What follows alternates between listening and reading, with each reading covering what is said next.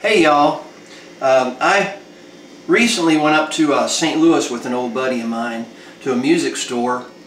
He was selling an old Les Paul of his and an old B.B. King Lucille model that he had, both really clean. And he went up there and had me go with him. And while he was making the deal, I was looking around and I saw this. It's an old suitcase that somebody turned into an amp. And as you can see how they fixed it up in the front, cool, and used these old gun shells to hold what's kind of like strings, decorative. Here's what the back looks like.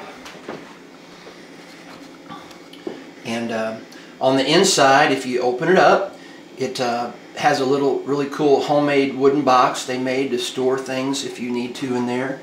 And here's the side, and they use these gun shells for the controls knobs and an old shotgun shell for the volume. I just thought it was really really cool and pretty unique, so I wound up buying it for my son Emery for Christmas.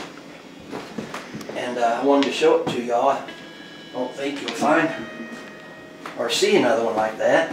And it actually sounds pretty mean and dirty. Let's see.